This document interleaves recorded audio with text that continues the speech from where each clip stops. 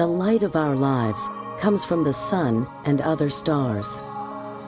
A form of electric and magnetic energy, photons of light travel through space, behaving both like particles and waves.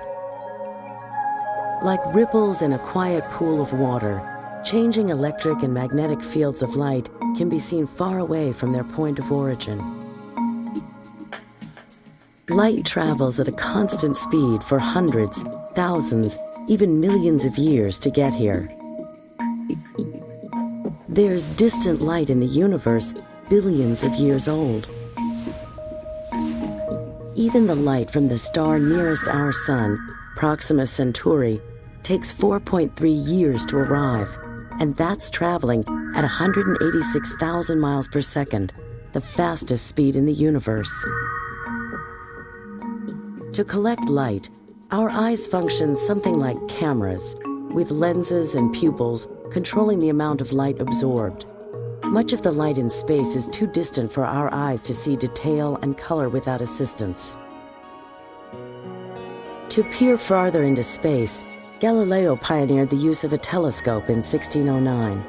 Like all lenses, these refractor telescopes bent parallel rays of light passing through glass and converged them on a single focal point.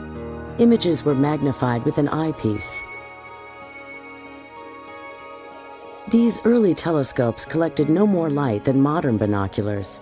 To see farther, these telescopes would need to become larger, but they could only grow so much. Lenses wider than 3 feet may distort, causing a distortion in the image as well. Refracting telescopes gave way to reflectors. They bounce light from one or more reflective surfaces to a prime focus. Reflective mirrors need less support than lenses and can be made larger than refracting telescopes. The mirror on this reflector is nearly 14 feet across. The reflector has 2 mirrors. Light bounces off the big mirror, then off a small mirror to a focal point where it's recorded and stored electronically.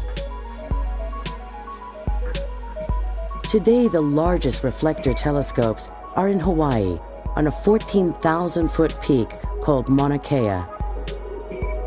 The Keck telescope's 2 mirrors are more than 30 feet across and are made in movable pieces that can shift to compensate for changes in the atmosphere.